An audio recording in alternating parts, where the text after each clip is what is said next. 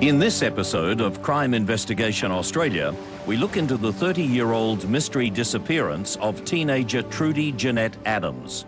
Trudie went missing, presumed murdered from here at Newport on Sydney's northern beaches in 1978.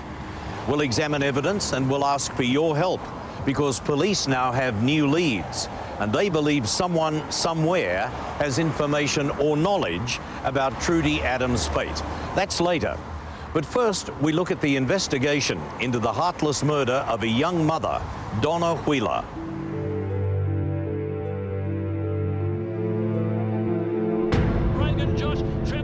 The first Tuesday in November is when a nation stops to watch Australia's richest horse race, the Melbourne Cup. It's the one event where we all have a gamble on the outcome, when we all come together to shout our favourite across the line. In 1999, the Bart Cummings-trained Rogan Josh wins the prestigious cup. 30-year-old Donna Wheeler, a resident of Baralla in Sydney's west, has a $10 each-way flutter on the winner. Still can't believe I doubled my money. Can't wait to tell Alan. Donna's celebration, however, will turn sour. She will fall victim to a ferocious attack that will end her short life. Her murder will be at the hands of a man obsessed, a man whose evil heart destroys what he can't have.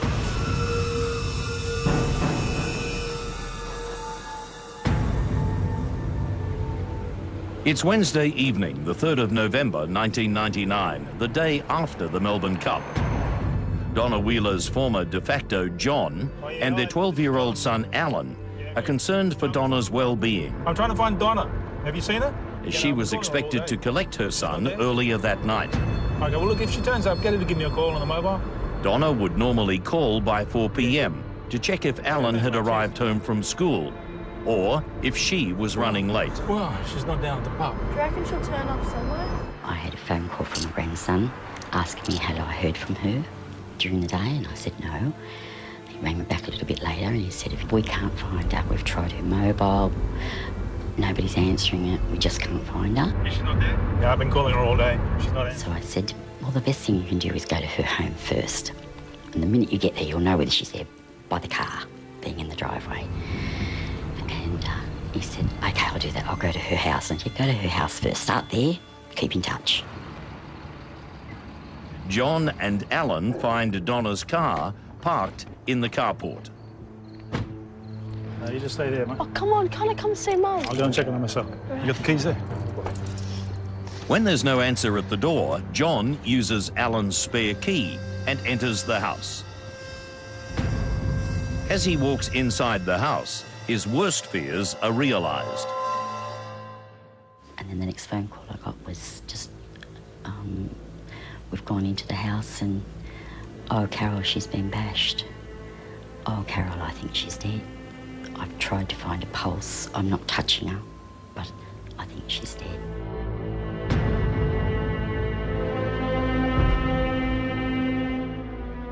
She was really bright, sparky little thing, very popular. Everybody liked her. She had lots of friends. Her biggest downfall, I think, was that she liked to bring home all the stray puppies, the poor little kids that Mum and Dad were separated or they've got a stepdad they don't like, those type of people. Donna was almost like a sister to me. Yeah, she's a beautiful person, really caring, loving person. Oh, good mum. Take her son to the football every weekend. He played every year. And she was there to support him all the way. Not just football, but other things that they might have done, you know. They were very close. Oh, she was lovely. She was a really nice girl, you know. We became really good friends. We both had come from a marriage breakdown, so, and we both had little boys, and we started up a friendship.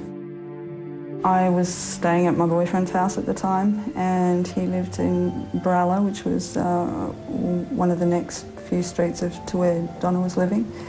And it was quite early in the morning, and my brother had gone past Donna's house, and he'd seen police tape up around the house, and came and advised me that he felt that something tragic had happened because there was police at Donna's house and there was tape up all around.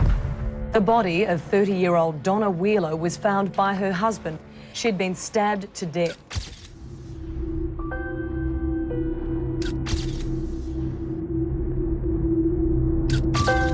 When we've gone inside to find the body of Donna Wheeler, lying in the lounge room, semi-naked. She'd been stabbed and severely beaten around the head. Her clothing was either removed forcibly or there was some advances made to her for some type of a sexual nature. And it would appear that she's probably rejected the advances and tried to repel the person. Struggles ensued, she's been stabbed to death, and the person simply left. The lounge room was in a bit of disarray. I can recall seeing her body over in one corner of the room. She had a plastic bag around near her head that was blood-stained. There was a lot of blood staining on the wall, so obviously a vicious attack had occurred. Lying over in the other part of the room, we found a stay-sharp knife, which was obviously the murder weapon, had blood on it, so that had been discarded by the killer. Over on the lounge chair, there was a towel that had blood stain on it, so it would appear to me that whoever had stabbed Donna had washed or wiped their hands as well, so they've left something behind there, so we had a little bit to work with. But I think the thing that stood out to me at the time was the presence on the table inside the lounge room was a Chinese meal. So Donna had obviously been sitting talking to someone but eating a meal at the time, so you had to assume that the person she was having the meal with was the killer. Police spend the first night collecting as much forensic evidence as possible from Donna Wheeler's house.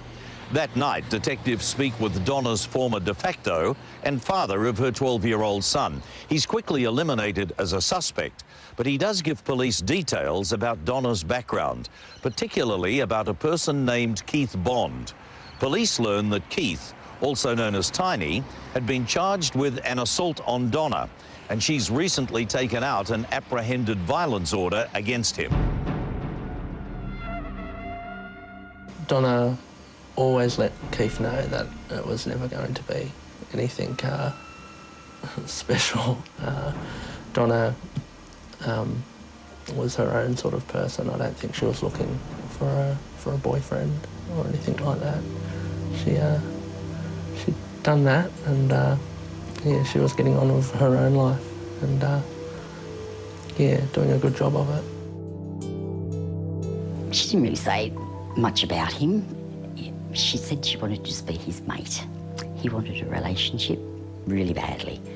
And she said to me that she kept telling him, I don't want to have another relationship. I've just come out of one and I am not ready for another relationship. Can we just be mates? And he'd say yes, and then he'd start, and again a week later, I want to marry you, I want to have children with you, I'm in love with you. And she just kept that same point that she wasn't ready for that yet. And so I believe he hit her and broke her front tooth, and that's why she took the AVO out at him. It was a very tempestuous relationship. There was lots of arguments. They got on well at times, but then it became very, very violent. So obviously we had to focus our attention on the whereabouts of Keith, because he was their next starting point. You've got a relationship that involves some violence. Keith was nowhere to be found, so he was our next port of call to find him. Early next morning, detectives visit Keith Bond's house. Knocked on the door, and I recall as I knocked on the door, it was answered by Colin Bond, Keith's brother. Now, of course, we introduced ourselves and told us we're looking for Keith, and he told us that Keith wasn't there, and I said, well, we're here to talk about Donna Wheeler's death. He said, oh, I had a meal with Donna, we had some Chinese the other night. Of course, the pennies dropped. As soon as he started to mention, well, I had Chinese with you the other night, my attention then focused on Colin. Colin will have a lot more to say about the night Donna died, but it isn't only what Colin has to say that will raise police suspicions. It will be the detailed observations and quick actions by police that seal the fate of Donna Wheeler's killer.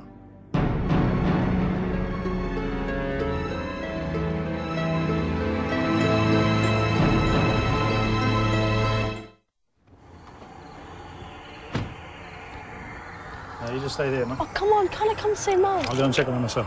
You got the keys there?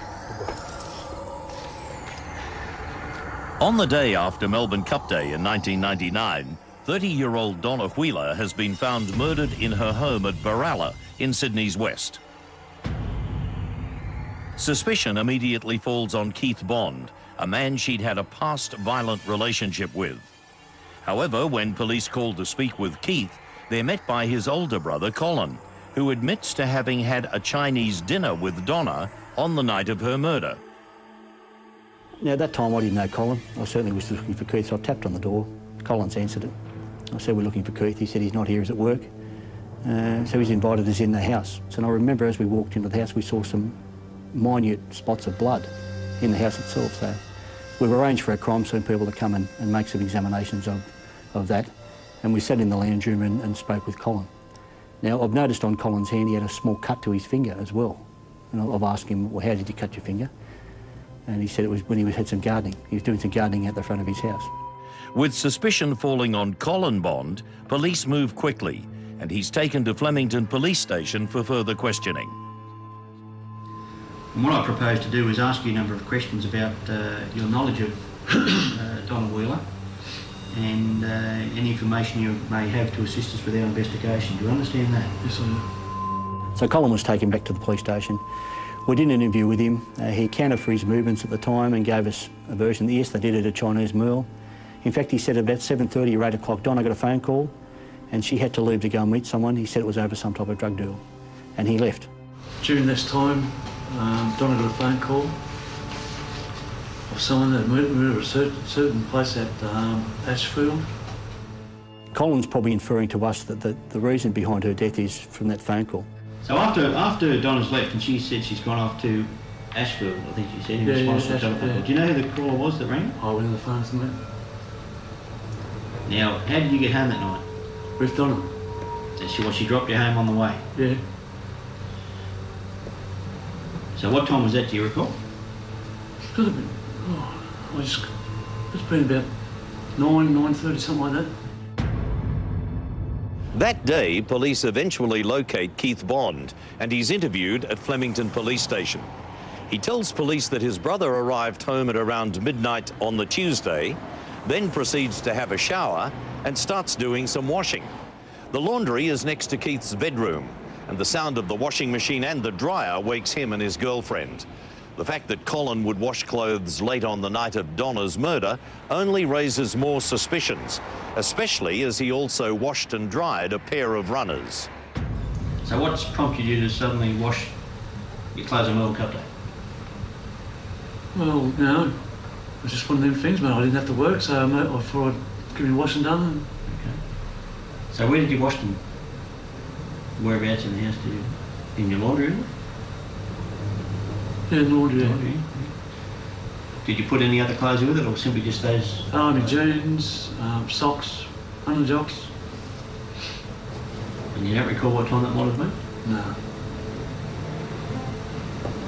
If I suggest to you that you washed around about midnight. I did? At night, yeah. What if I suggest to you that you might have in fact washed your clothes about midnight? What do you say about that? I might have been. Well, do you normally wash clothes at midnight? Oh, and then get home and water away. We're presently investigating the death of a girl called Donna Wheeler. And we're looking for any implements such as bloodstained cutting implements, bloodstained implements, bloodstained clothing, any bloodstained towels, clothing, cleaning items, any property belonging to the deceased. So after we've done the interview with Colin, we've taken him back to their house at Regent's Park. At this stage, if I put in here and indicate here, looks like a dry blood spot there. At that stage, the house was under guard. Having seen the blood stain within the house, we obviously needed to search the house and to try and verify who the blood belonged to. Keith has just indicated this blood he sees that was caused when he injured himself last week. And nevertheless, we will take some swabs of those and compare it if you're prepared to supply blood samples. So we've done a full analysis of the house forensically. We've gone through every piece that we could find, the blood. We even looked at the washing machines and other things that might have, if you had washed some clothing, might have been looked at. So we had to get the washing machine checked. And throughout the rest of the house, we've actually uncovered his clothing he wore at the time, which had all been washed. So they're the ones that you've washed on the Tuesday with your other washing? But the most crucial part about the search warrant was, as we were talking to him, we noticed that he was wearing a watch. And on the watch you could see a very small portion of blood on the watch face. I'm just holding the watch that Colin's taken off his wrist and handed to me. Just some areas I just wanted to look at, maybe some blood areas on within the watch itself. And inside I'm simply going to hand that to the scientific people now to take a swab from. So during the search warrant, we've taken possession of his watch. It's been swabbed in his presence by our crime scene officers. It's come up to the presence of blood. Just a positive reaction to blood on the watch band there. What I propose to do, Colin, is take possession of your watch. No worries. No, did you understand that? That's all we had on Colin at the time. We weren't able to prove anything beyond that. So then the work now involves us now testing his story, going back to interview the people, going back to the club where they said they were at during the night, interviewing all the barmaids and the other people within the club. Most crucially is the timing of the purchase of the Chinese meal, when in fact we can show it was sometime later on. And we could even show that the phone call that she received around about 7:30 or so, we're able to interview that person and verify the time that occurred.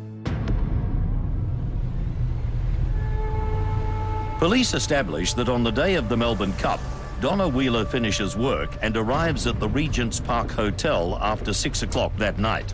Hi Donna, how you going? Good, how you going? Good. She meets up with Colin Bond, who's sitting at the bar and has been in the hotel for most of the day. Thanks, Rhonda. The evening before, Donna had given Colin some money to place a bet on the Melbourne Cup. So did you see the race? I did. Where's my winnings? When she arrives at the hotel, Colin hands over her winnings. Thank you. Donna and Colin are friends, but it appears their friendship has become closer since she ended her volatile relationship with his brother Keith just a few weeks earlier. Thanks, Colin. Donna sits with Colin for a while, drinking and talking, before they both head off to the Regent's Park Bowling Club.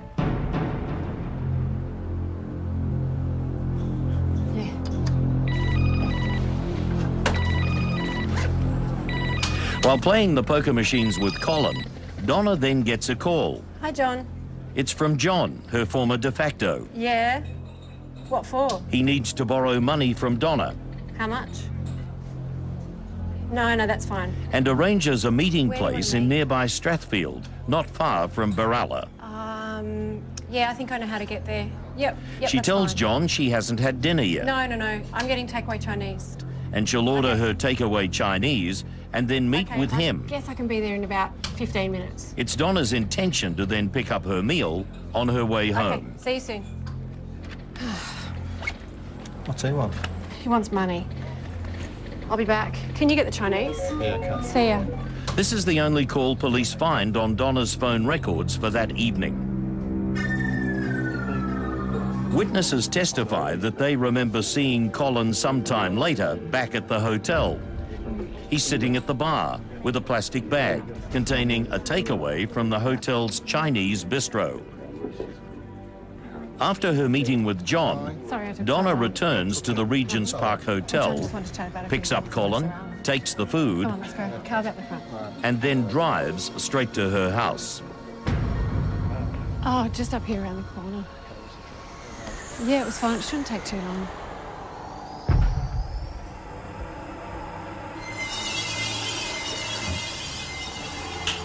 Just pop it down on the table and I'll grab some cutlery. Once inside her Berala house, she leaves Colin waiting with the food in the lounge room as she goes to get cutlery and 2 bowls. So lucky. Donna returns. She no sooner places the bowls on the small table when, based on the physical evidence, police believe Colin makes his move. Oh, Colin, don't be silly. Let's eat. Donna, give us a kiss. Colin? Donna, give us a Colin, kiss. what are you doing? Donna, give us a kiss. Colin! Donna, give us a kiss. Colin, piss off! Donna rejects him, but this only angers him and he strikes out, hitting her about the head.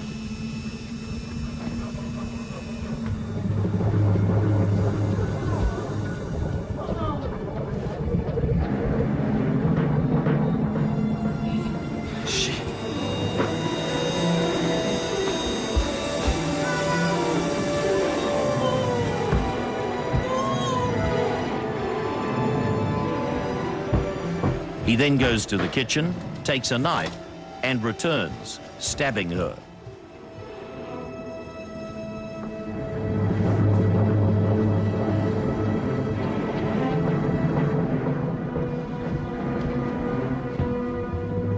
I think Donna's attack was very quick in that she was simply attacked in a rush, beaten and stabbed in a matter of minutes. After he's finished, he tosses the knife across the room and wipes his hand on a towel. So realistically, she may not have screamed, and she may not have come to the attention of the neighbours. So to say that neighbours didn't hear anything probably doesn't surprise you, in fact, because there may not have been anything to hear. I think she was just overwhelmed in the attack.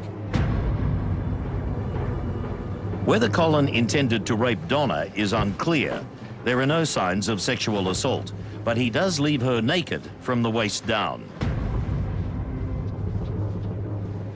Police are sure they're chasing the right man, that Colin Thomas Bond is the person who murdered Donna Wheeler. But if there were any doubts, a quick check of Colin's background soon strengthens their case. Colin had only just been released from jail within the previous 12 months. Now, he'd been charged with a murder of a young woman over at the Bankstown area. He was convicted of manslaughter and he was received a 20-year sentence. He served 10 years. So after 10 years, he's now released, and within the 12 months, very similar things occurred with Donna Wheeler. The first lady that he killed had obviously rejected his advances to her, and she'd been bludgeoned to death. Not unlike what happened to Donna Wheeler.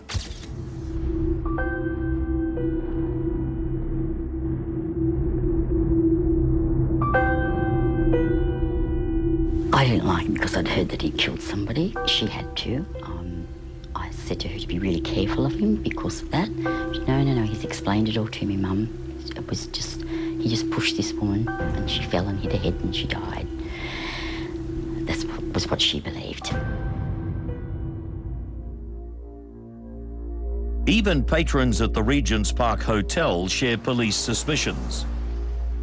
The following day, he was barred from the local hotel, and when I seen him, it confirmed my suspicions that it was Colin. He had bloodied and bruised knuckles, and I confronted him and asked him, have you heard about Donna? And he was acting very strange, and said, was stating how bad it was, and I asked him straight out what happened to his knuckles, and he said he got into a fight the night before at the bowling club. Everyone knew it was Colin. Some people decided that they were not going to admit it, whether they knew it or not. Everyone knew who it was. Sorry I took so long. What took you? John wanted to talk about a few things. And Colin was the last person to be seen with Donna. There was other stuff. Keith had an alibi. Keith had a girlfriend with him. Colin come home and washed his clothes at 2 o'clock in the morning or 3 o'clock in the morning, woke the whole house up. Keith and Colin had an argument that night over why you're using the washing machine at this time of the night. So people that were in the group knew. Some weeks before Donna's murder, Cherie Hegarty saw Colin's evil side. Well, we'd gone back to the house and he attempted to have more than a friendship with me that particular night, and I obviously wasn't interested, and I stated no, and he became very volatile and aggressive. It was an evil look. It was the look in his eye. It wasn't a normal relationship with rejection. It was, it was dangerous. In spite of Colin Bond's previous criminal record, police need strong evidence if they're to arrest him for Donna Wheeler's murder.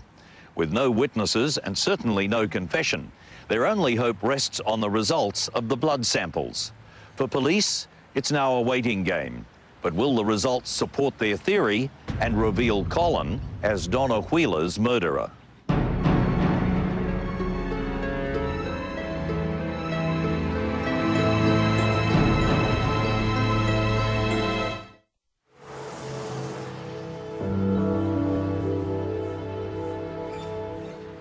30-year-old Donna Wheeler has been bashed and stabbed to death in her home at Baralla on the night of the Melbourne Cup 1999. The prime suspect is 50-year-old Colin Thomas Bond. Police learn Colin has recently been released from prison after serving 10 years of a 20-year sentence for manslaughter. It was alleged he killed a woman after she rejected his advances.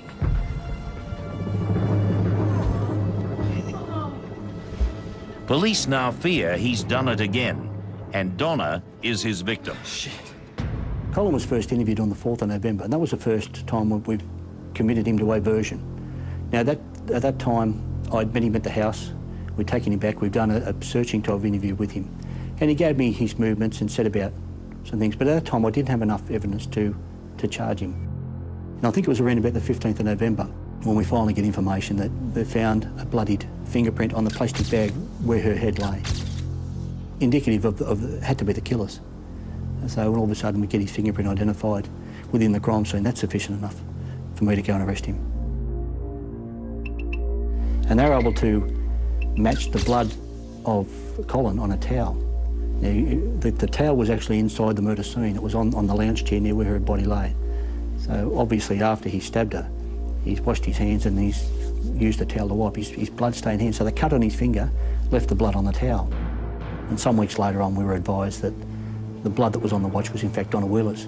So this is it. This is the defining moment in this case. Is that now, as well as the fingerprinting blood by Colin near her head, we've got Donna's blood on his watch, the watch that he wore at the time of the murder. So Colin's come home and washed his clothing and had a shower. So he's rinsed himself of all the blood. But the most crucial part is that he's taken his watch off to have a shower. When he's got out of the shower, he's put his watch back on. Unbeknown to him, he's got blood on the watch.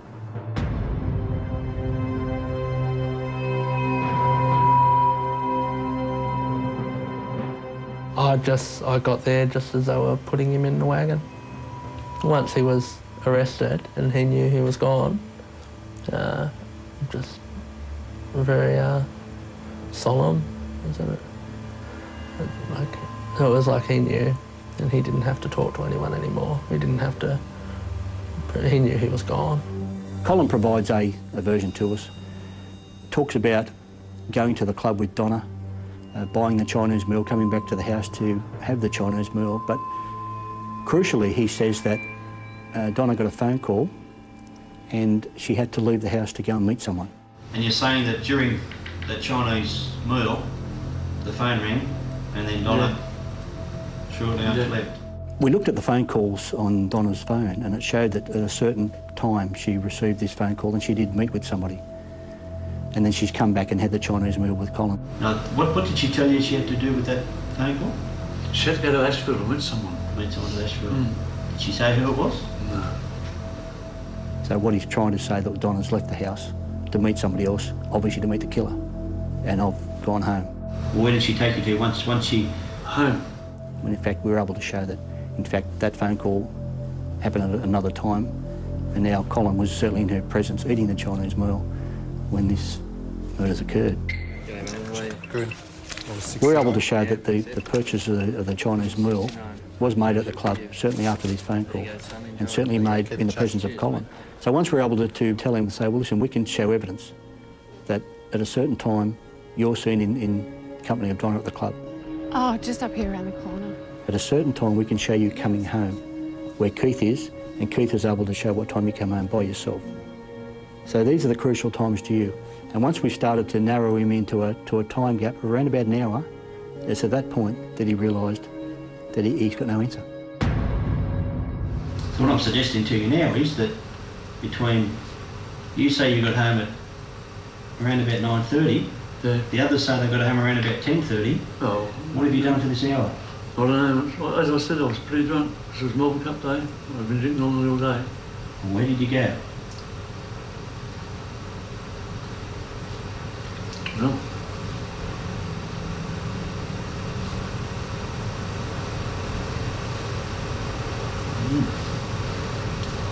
Hang on, bro. Get me embarrassed, right? Somebody individual get me so embarrassed. Startling, we had no eyewitnesses to the crime. We had no people that heard anything, so you're simply relying upon the version that Collins provided, the version that Keats provided, and that's what you've got to work with. And then at the same time, you've got your forensic thing that's going to tie it all in together. So as far as any startling witnesses, no, there wasn't. It was simply the case of trying to develop relationships between the two, trying to work out reasons why, interpreting what you had within your crime scene, and really taking advantage of what physically is at your scene to work with. And it's the forensics at the scene that really solved this case. Colin faces trial for the murder of Donna Wheeler.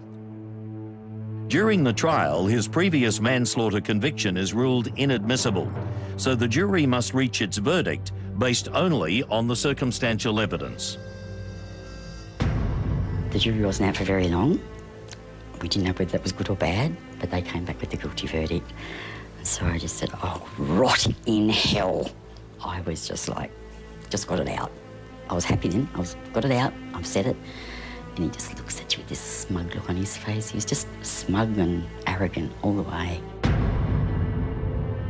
Before a sentence is handed down, the judge instructs the jury to stay and listen while Colin Bond's criminal history is read out. So the prosecutor, Barry Newport, has got up and whilst the jury was present, started to read through the criminal history of this man. And it was at the point when he described the killing of the First Lady that he was convicted for manslaughter. Chillingly close to what happened to Donna Wheeler. You could see the eyes of the jury, you could see that they realised that the decision they made was the correct one. Colin Thomas Bond is sentenced to 30 years jail with a non-parole period of 25 years. Colin's denied involvement throughout this all the way through, even in the face of overwhelming evidence.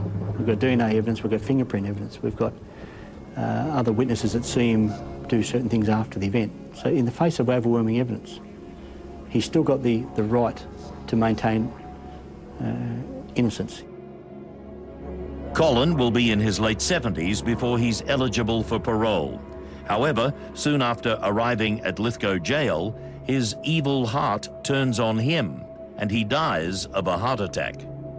Had no problem with him dying in jail, but at least he'd never do what he'd been doing again, ever. But I would have liked to have served, you know, probably until the day before he was due to be released and have the heart attack then. That would have suited me just fine.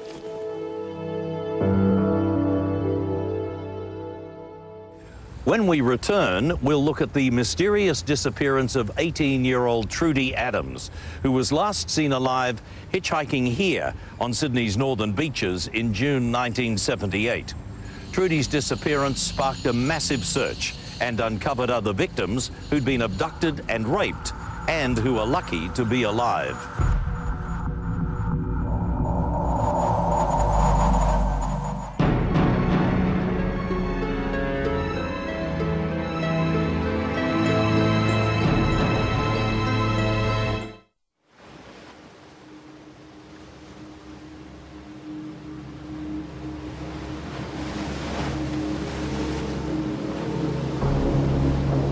Sydney's northern beaches stretch for roughly 30 kilometres from Manly all the way up to Palm Beach. During the 70s, it was commonplace for young women and men to hitchhike between suburbs, or even just a few metres to each other's homes, the beach, the local clubs and hotels. Thumbing a ride was a substitute for poor public transport and the expense of taxis. Being a close community, most hitchhikers found lifts from people they knew, but there were always those that risked going with strangers.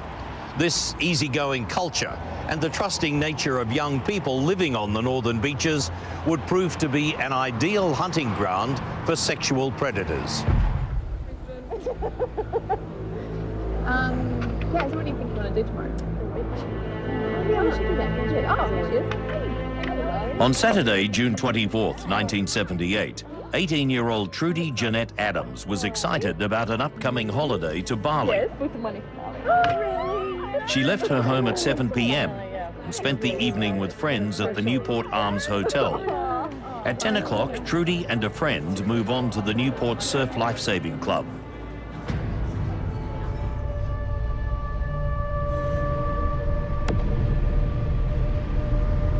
Shortly after midnight, Trudie decides to leave the club, telling no one that she was leaving or where she was going. At the club was a former boyfriend, Steve Norris. He sees Trudie from the club, walking through the car park.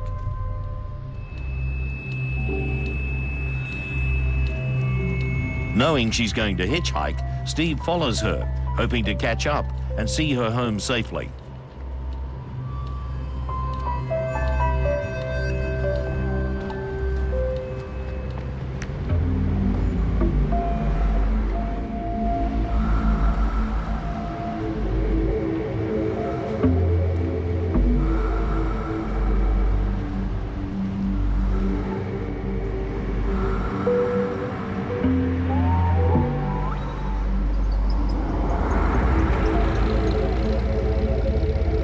As he makes his way towards her, he sees a light brown or beige Holden panel van with no side windows pull up beside Trudie.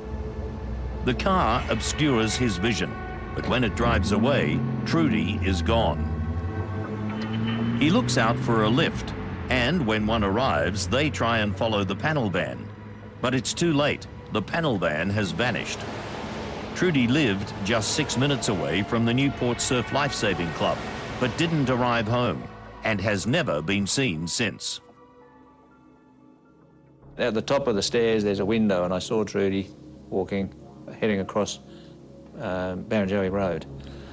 And I knew straight away she'd be hitchhiking, and that's when I actually went down to follow her, well, just to get to her. But as I've come down the stairs and looked up towards Neptune Road where she was, this panel van pulled over, and when it drove off, she wasn't there, so she's obviously got the lift. And I hitchhiked straight away because I wanted to make sure she got home safely. And I remember we were at a party the next day, a barbecue the next day, just around the corner from Trudie's place, and normally she'd be there, and this is when the shit hit the fan, that she hadn't come home, and we all knew something about happened. But even up to that moment, I still wasn't overly concerned. I mean, you know, you're a little bit, but not overly concerned. There's lots of friends that she knows in the area, and she would have called in and seen somebody possibly, or... It didn't hit me hard that night at all. Trudie's family quickly contact local police, and a full investigation swings into action.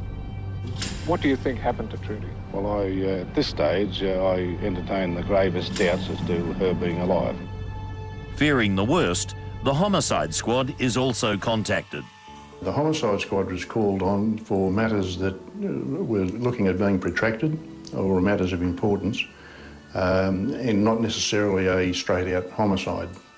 So in this instance, when local police learnt that she had disappeared under the circumstances reported, we immediately considered it was highly likely there was a homicide, so we were called in straight away. I would like anyone that could give any information whatsoever to do so. Either a car that bouldering in front of noticed her going towards Palm Beach to contact the Mona Vale police urgently. Time is running out.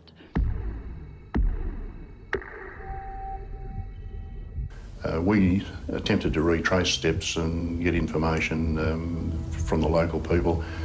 There was a huge amount of publicity at the time in relation to her disappearance, and absolutely hundreds of calls were coming in which had to be addressed. We'll put you in groups and attach a policeman with you. Creek area, we do that in the four-wheel drives. Number one was to try and search the area from where she was last seen to her home. So we utilised other members of the homicide and also the search and rescue local people.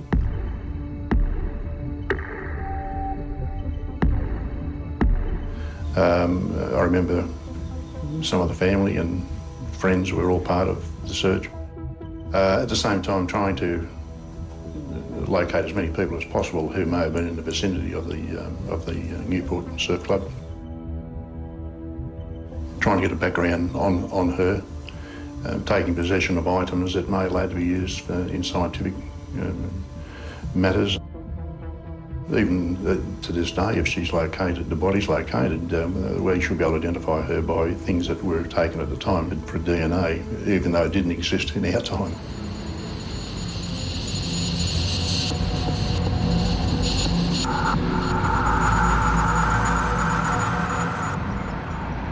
We circulated a description of a vehicle that she was seen going into.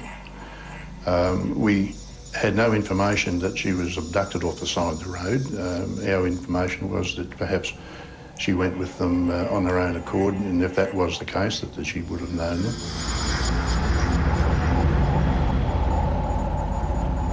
And in fact, Steve even went to the extent of undergoing hypnosis with our police hypnotist to try and get more information in relation to the vehicle. And even though a little bit more was forthcoming, it was insufficient to identify it.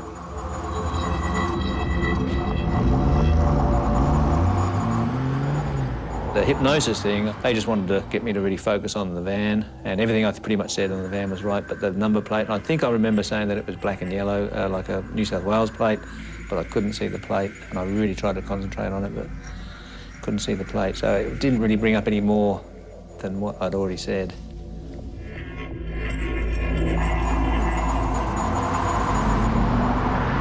Despite retracing Trudie's movements on the night she disappeared, no one finds anything to reveal what's happened to her. Then, 5 days after Trudie was last seen alive, police and her family each receive an anonymous call.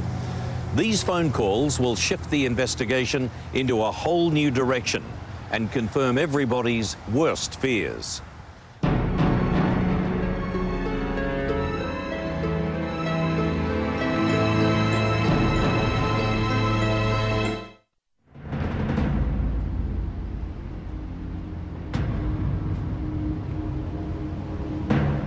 June 24th, 1978, 18-year-old Trudie Adams is hitchhiking along Barrenjoey Road after spending an evening at Newport Surf Lifesaving Club on Sydney's northern beaches.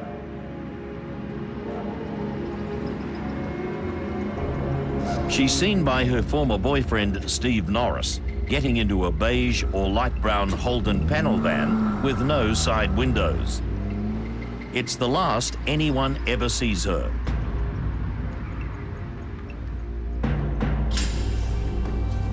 Police, family members, friends and volunteers search the immediate area, trying to find some trace or clue as to Trudie's disappearance. Trudie herself was a very attractive, well-liked young lady, and we found nothing that would suggest that she was involved in any criminality or drugs or otherwise, apart from the usual youthful experiences in that era.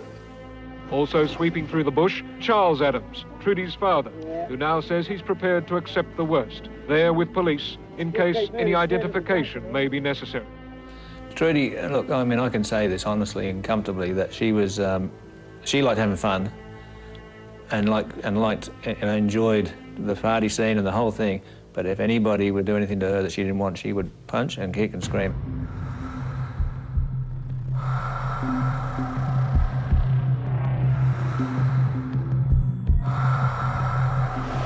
On Thursday, June 29th, 5 days after Trudie disappeared, an anonymous caller contacts both Trudie's family and the police. The caller doesn't say much, but his message is very clear. He says that Trudie is dead and that her body can be found along Mona Vale Road, which leads inland and is surrounded by national parklands. He tells the family and the police, quote, "It was an accident." At least, if he said it was an accident, well, all right, but please come forward. We used to get so much information, you know, would come in, and that, and the majority of it would be genuine. We've had others similar who have said if you go to a certain spot, you'll find a certain article that was used. And sometimes, you know, you say we don't know whether it's going to be true or not, and it turns out that it is. So for a person to contact both the parents and the police also, then obviously they had information that they wanted to pass on, so it may well be the truth. Police are convinced the telephone calls were not from a sadistic hoaxer, and a coordinated search was underway at first light this morning.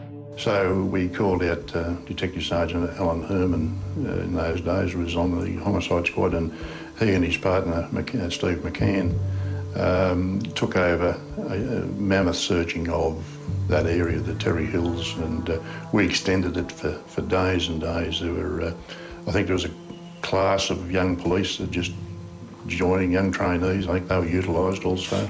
So we did as much as possible to try and locate a body as we believed that it would be by then. Police utilised the media, who've been printing front-page stories about Trudie since the day she was reported missing. Through the media, police ask people to contact them with any information, and what they get is more than they bargained for. We then found out that there was instances of girls being abducted. We sought assistance from the public, and a number of girls came forward to say that they had been abducted and raped. 8 girls come forward and tell police that they'd been picked up hitchhiking on Barrenjoey Road and raped. Well, nobody knew about any of those rapes or what have you until Trudie disappeared. That's when all these girls came forward. A 9th girl explains she was abducted while waiting for a bus. On each occasion, the women were picked up by 2 males in different vehicles.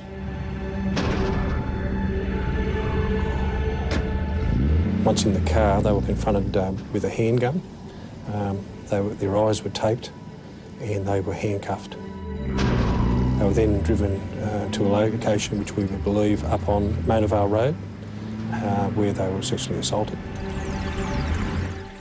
They were violent sexual assaults that were undertaken. Police believe 2 men, aged about 30 years and of Caucasian appearance, are responsible for the rapes and the disappearance of Trudie Adams. At times, the male offenders changed their appearance to try and endeavour to hide their identities. These girls, and I remember the police were telling me this, that they were picked up, raped, taken back to where they lived because they had their wallets, and they'd drop them off, virtually kick them out of the car, throw their wallets at them and say, "We know where you live, keep your mouth shut." And that's why these girls virtually were in fear. And this is what I've heard. And I knew out of the 6 or 8, I knew 3 or 4 of the girls, and they were girls from around the peninsula. Even though police have 2 suspects, there is insufficient evidence, and the investigation into Trudie Adams is wound down. Interestingly, since Trudie's disappearance, the abductions and the rapes have stopped. I didn't want vengeance. I just want to know what happened to her. Just say it's about as privilege or something, I don't know. But it's very heart-rending. And it's in the back of my mind every minute today. What happened to Trudie remains a mystery for 30 years. Then, in July 2008, the New South Wales Unsolved Homicide Team reopens the case, citing new evidence. They also offer a $250,000 reward to anyone with information leading to an arrest. This girl's been missing for 30 years. Her family would be desperate to know her whereabouts and certainly are keen to bring some closure. And of course, as investigators, we're very keen to bring the perpetrators to justice.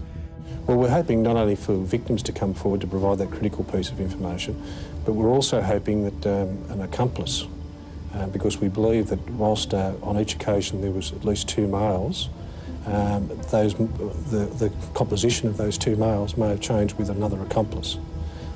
If that may very well be the case that an accomplice, whatever happened to Trudie on the night she disappeared, has knowledge of where the body of Trudie may be, or has knowledge of the circumstances of the event, and we encourage them to come forward. Anyone that does come forward now, there may be matters that, forensic-wise, that were retained at the time, which can be, with new technology, can assist corroborate what they're saying. So it's important that the police have at least a significant lead to use this new technology. And without that, if they don't come forward, well, then we can't do it. People do assume that things are insignificant and their matter might not be important.